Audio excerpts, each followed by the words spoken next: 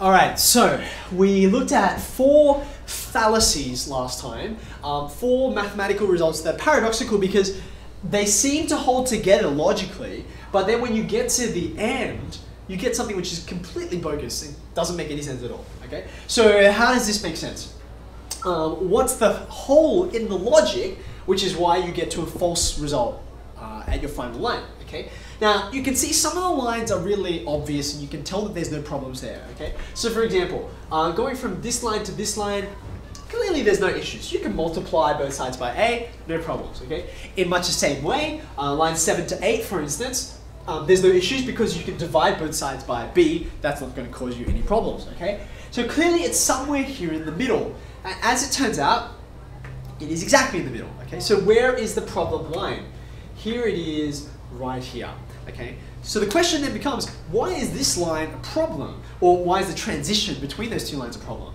And the reason why is you've got to think carefully about what's happening. What has changed from line 4 to line 5 is that I am dividing. But what am I dividing by? Right? After I factorized, to go from this line to this line, I have to divide by this common factor, a minus b. Right? That's how I end up with just b here and just a plus b over here. Okay?